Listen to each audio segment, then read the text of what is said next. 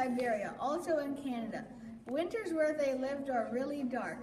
They lived in northern Canada and Alaska and southern Greenland. Icy and snowy. It is icy and snowy there.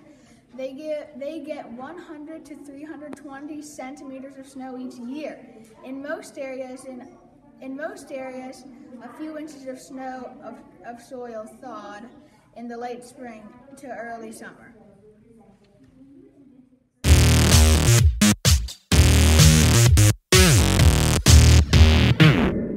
The early Inuit people believed that everything human or not had a spirit.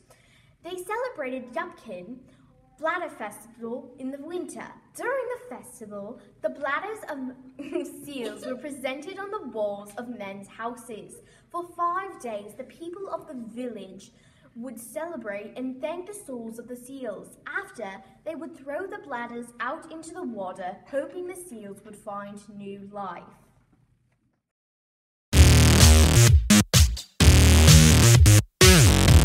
The first down-stuffed clothing by stuffing different bird feathers into coats. They also used parkas. A parka is a loose coat with a hood made of caribou hide or sealskin. They were very long and thick. They also wore special boots called mucklucks. Mucklucks were crafted out of sealskin and oiled for water protection.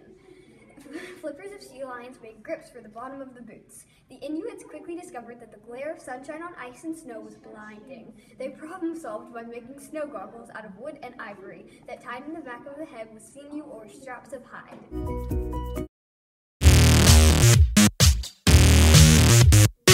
Inuit played many games in the cold. One of the games they played was called a string game. The goal of this game was to make different shapes with string while they listened to songs. Another game they played was a jagak. In a jagak, they had to throw a bone in the air and they had to catch it with a pointed bone. The Inuit performed something called the blanket toss because when they had to hunt food, they couldn't really see from bird's eye view. So they used to toss a person in the air with a blanket so he could see. Bye!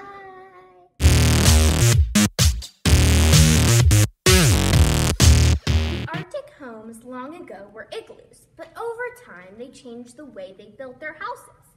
The new way the Inuit built their houses was they stretched animal skin over animal bones, and for windows they used seal gut. They also lived inside houses. Summer homes are made of seal and caribou skins. They lived in ranks, with the chief at the top, and each rank had about 30 people.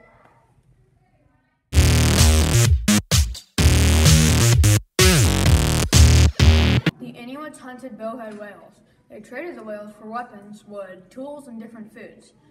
By 1912, the whales almost died out.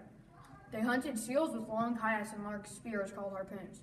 They used special clothes to prevent hypothermia, and they used furs to trade for stuff and make clothes. They used bows and arrows. They speared fish out of icy water with spears. They also ate moose, whales, fish, and caribou. Bye!